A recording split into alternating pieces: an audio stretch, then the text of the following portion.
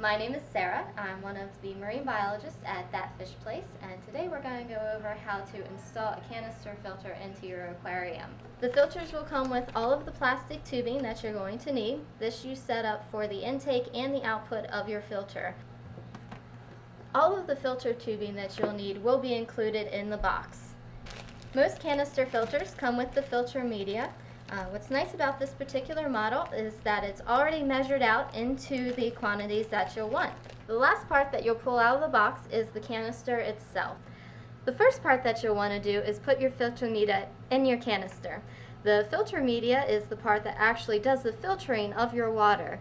It's usually suggested that you use a combination of mechanical, biological, and chemical filtration. But the great thing about the canister filters is you can alternate and choose what you would like for the needs of your aquarium. The first step to get to the filter media is to open the top by removing these clamps. This first basket came with the mechanical filtration. It has two different types of sponges, both the coarse sponge on the bottom and the fine sponge that's on top. The coarse sponge catches all of the large particles in the water, and then the finer sponge catches the smaller particles. The next basket that you use will have your chemical and your biological filtration in it. For this particular model, we chose to put the ceramic rings for the biological filtration. This is something that you'll have to purchase when you get your filter so you can decide which one you would like to use. These rings have a lot of surface area for your nitrifying bacteria to grow on.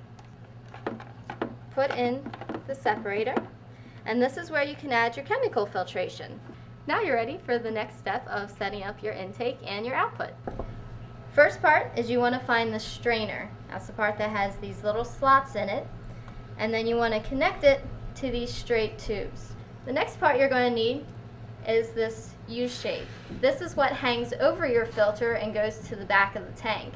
To assemble the output, we're going to use this strainer for our demonstration. You start off with the U-shaped piece, and then normally for the spray bar, we suggest putting it near the top of the water. To put it near the top, we'll use this shorter piece. This is the check valve that controls how much water is going out of your spray bar. You connect that to the tube, and then your spray bar gets connected to that part. Now that you have your parts assembled, it's time to put them in your tank. You want to use these suction cups that you were given and just clip them onto the tubing. The strainer part goes into the water, and this part hangs off the back of your tank.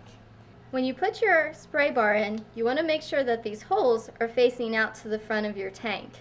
So you can twist this to adjust it wherever you want, but try to make sure that this check valve stays above the water line.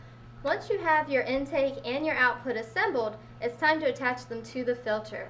When you put the hosing on, you want to try to get it on as far as possible, up past these three ridge lines. To secure the hose clamp, you push these together and the little ridges will catch, and that'll help hold the hose on so it doesn't come loose while you're running your filter. For the output, you want to follow the same procedure that you just did for the intake. Now when you place your filter, make sure to remember to line up your input and your output. Remember, the input will be gray and the output will be black. When you decide how long you want your tubing, make sure that you include some space to put it on the end.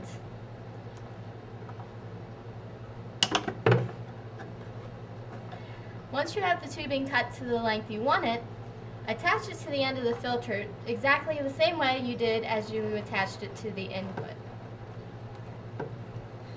Once you have that attached, again try to get it to the end of the three ridges and put one of the hose clamps on the end.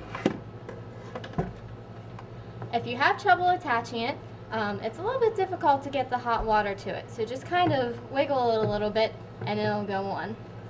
And then if you want to secure the hose clamps even further, you can use a pair of pliers to get them secured. Now that you have all of your tubing attached, before you turn on your filter, you must prime it first. Your first step is to open this quick release valve. Your next step is to fill these tubes with water. Use the funnel that they gave you in your filter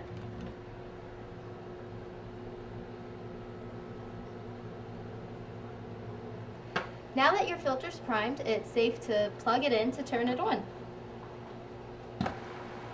There might be a few initial air bubbles, but those will work out of your system as the filter is running.